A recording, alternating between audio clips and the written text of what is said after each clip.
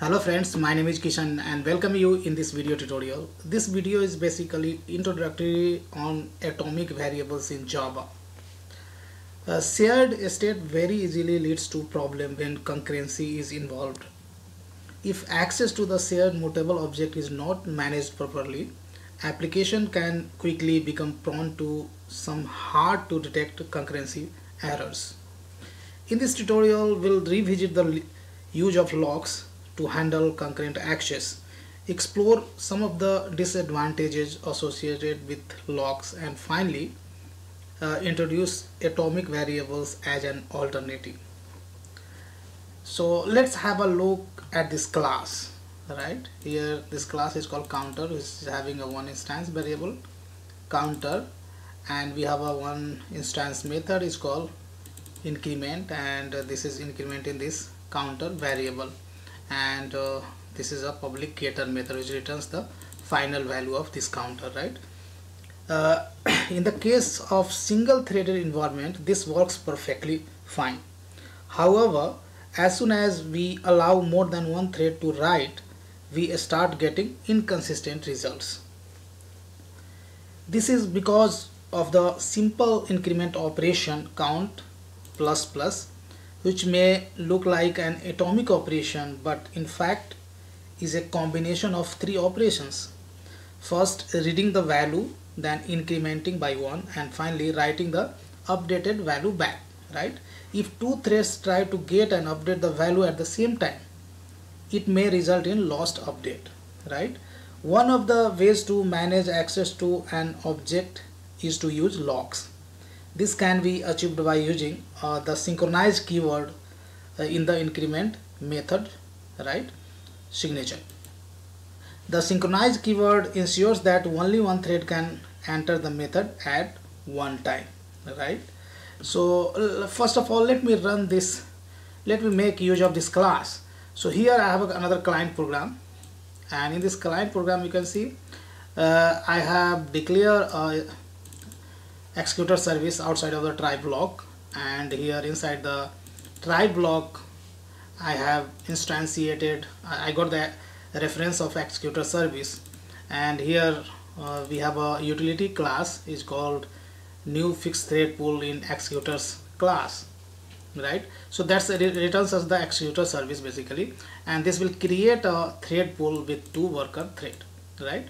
So basically we are using executor service to create a thread.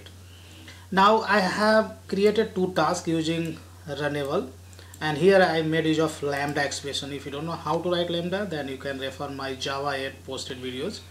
So here I have two tasks. First task, I am iterating for loop 2000 times, and I'm calling increment method of this counter class.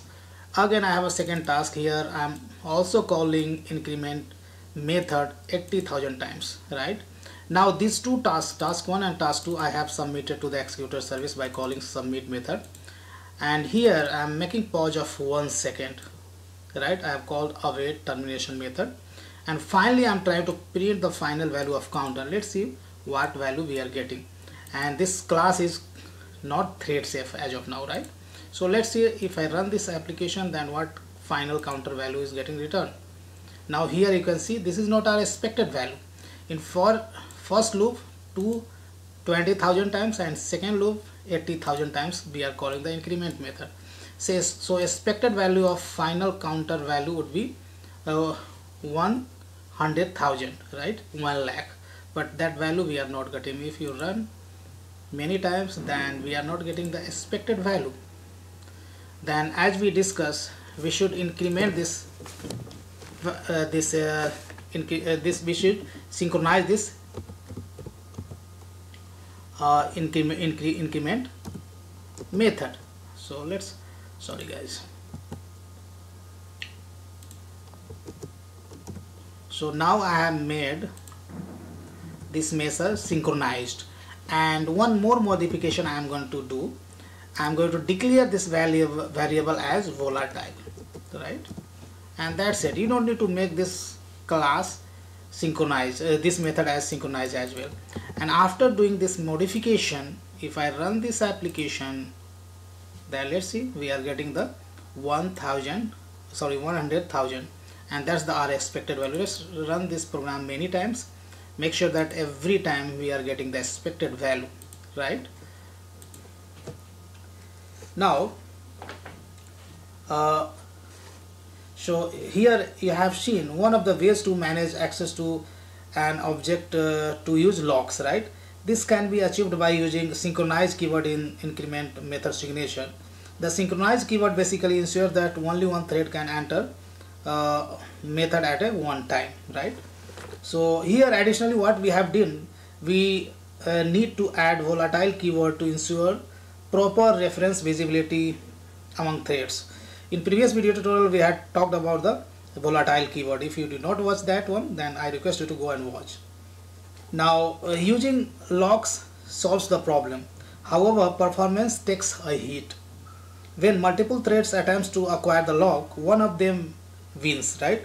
While the rest of the threads are either blocked or suspended.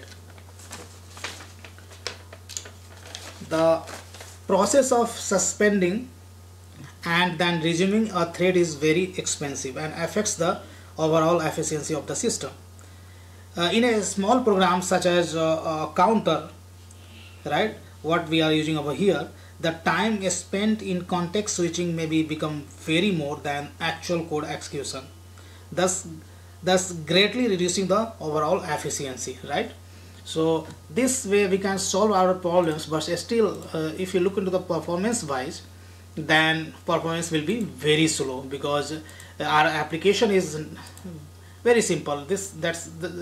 Many threads try to acquire the lock on this object, counter object, and that will enter into this method and try to increment a simple counter variable, right? So context switching between thread will be very frequently, right?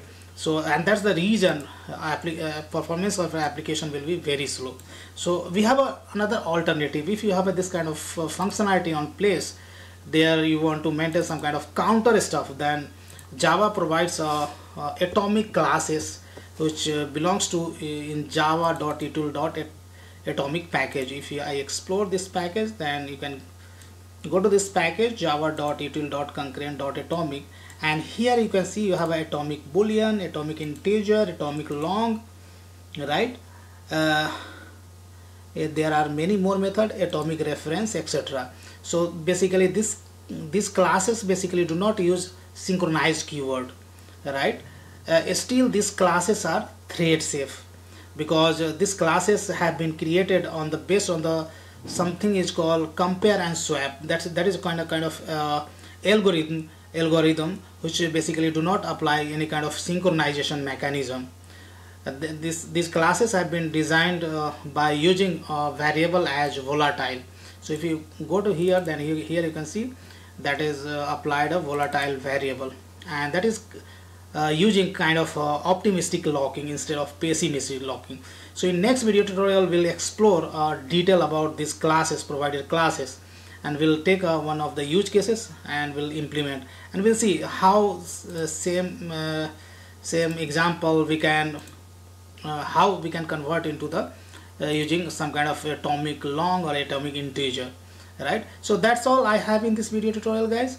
This code I am going to check in on the GitHub, and GitHub location I will specify in the video description. If you really like this video, then please hit on the like button, please share and subscribe my YouTube channel as well.